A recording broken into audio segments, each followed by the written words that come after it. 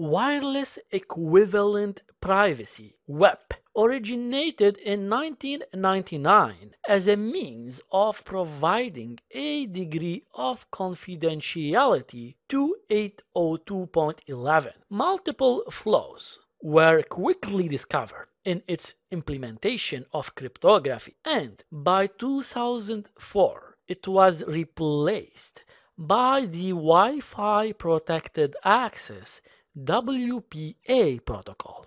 One of the primary flaws of WEP was first identified in the reuse of the initialization vector IV. WEP relies on the RC4 encryption algorithm, which is a stream cipher. The same encryption key cannot be repeated in this cipher. IVs were introduced to guard against key reuse by introducing an element of randomness into the encrypted data.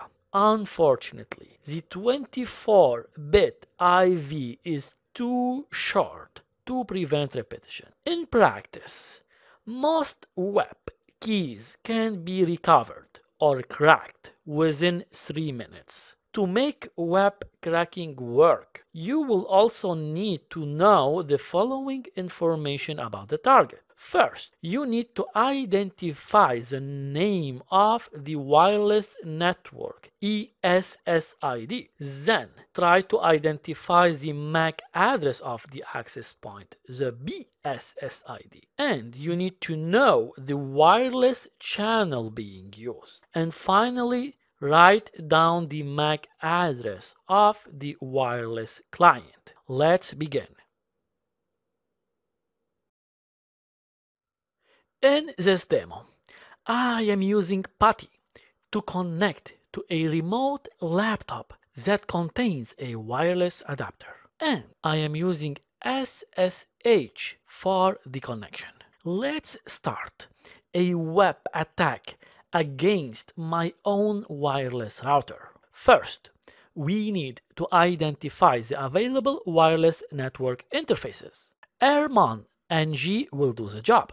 Here, we can see the monitor interface that I created in the previous demo of this module. So what to do next? We will use rodump command to locate the target wireless network. And we are going to pick the monitor interface for this command. When rodump locates the target, press Ctrl+C to stop the search.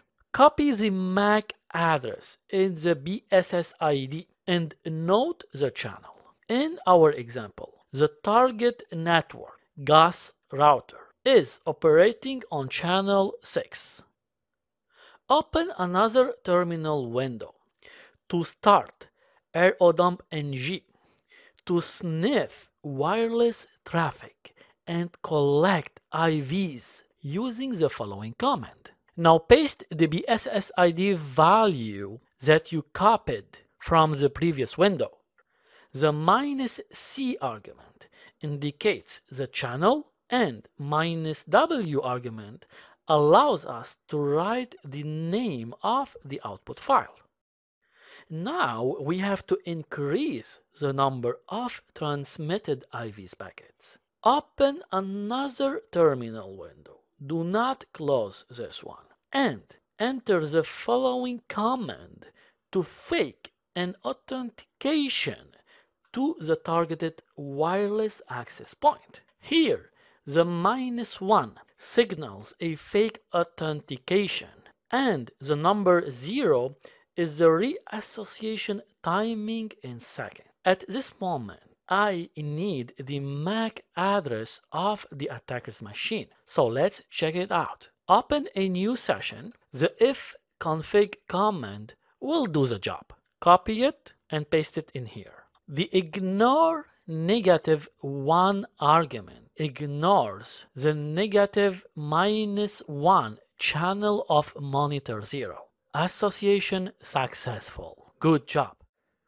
With the fake authentication in place, we will generate traffic that appears to come from a trusted MAC address and routed to the target wireless access point. Again, we will use the airplay ng command to get the job done. This attack is known as an ARP injection or ARP replay attack. Normally, the target access point will rebroadcast the ARP packets. Add another quick command to feed the necessary IVs. Let's open another window and generate some additional packets while the ARP injection continues. Start an interactive packet replay attack by entering the following command. Here, -2 indicates that we are using the interactive replay attack.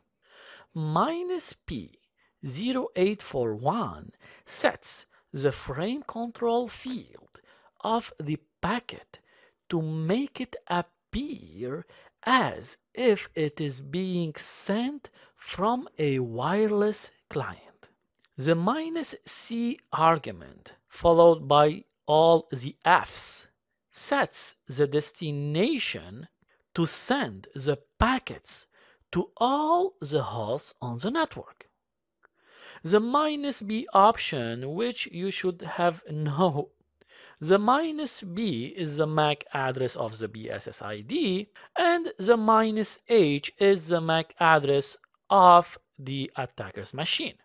Let's go back to the sniffing window and see what's going on.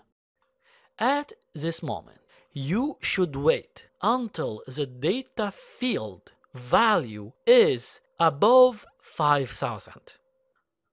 Let's stop everything after enough packets that have been collected and saved. More than 20,000th packet is good enough for me. In a fresh new window, I will execute the following aircrack-ng command, which can be used to crack the WEP key. The -A argument followed by the number 1 forces the attack mode to be static WEP. The -B option is the BSSID, and the WEP log 01 is the capture file containing the captured IVs. Check this out, folks. Key found and decrypted successfully.